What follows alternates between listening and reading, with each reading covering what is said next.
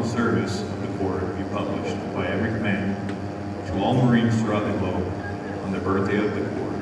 Since that day, Marines have continued to distinguish themselves on many battlefields and foreign shores, in war and peace.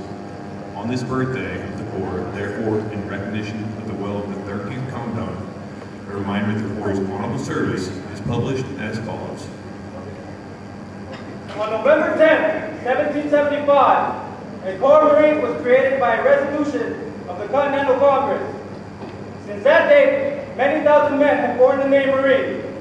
In memory of them, it is fitting that we who are Marines should commemorate the birthday of our Corps by calling to mind the glory of its long and illustrious history.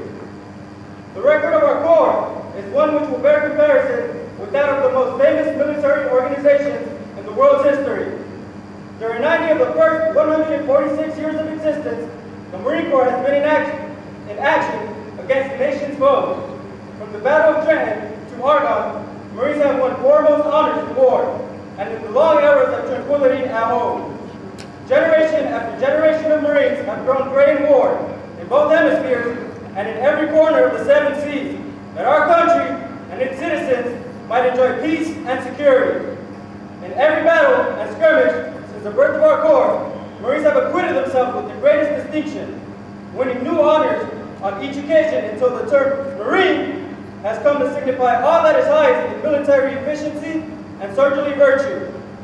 This high name of distinction and soldierly repute we who are Marines today have received from those who have preceded us in the Corps. With it, we also receive from them the eternal spirit which has animated our Corps from generation to generation and has been the distinguishing mark of Marines in every age. So long as the spirit continues to flourish, Marines will be found equal in every emergency in the future as they have been in the past, and the men of our nation will regard us as worthy successors to the long line of illustrious men who have served as soldiers of the sea since the founding of the Corps. The timeless and inspiring message of the 13th Commandant has left its marks in the hearts and minds of all Marines, past and present. By deeds and acts from Bellawood to the Argonne, from Guadalcanal to Iwo Jima, from Inchit on to the Korean Armistice, from the hard fights in Vietnam to Desert Shield, Desert Storm, to the centuries-longest wars in Iraq and Afghanistan. And in the hundreds of other places where Marines have distinguished themselves, Marines have continued to epitomize those qualities which are their legacy. The success which the men and women have earned the title of Marine have achieved in combat, and the faith they have borne in peace will endure forever. The Commandant and our many friends have added their hearty praise and congratulations on this, our 247th birthday.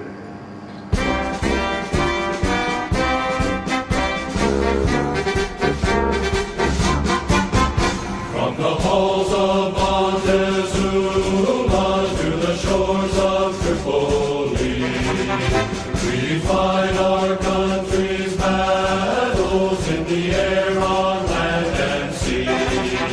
First to fight for right and freedom, and to keep our honor free. We are proud to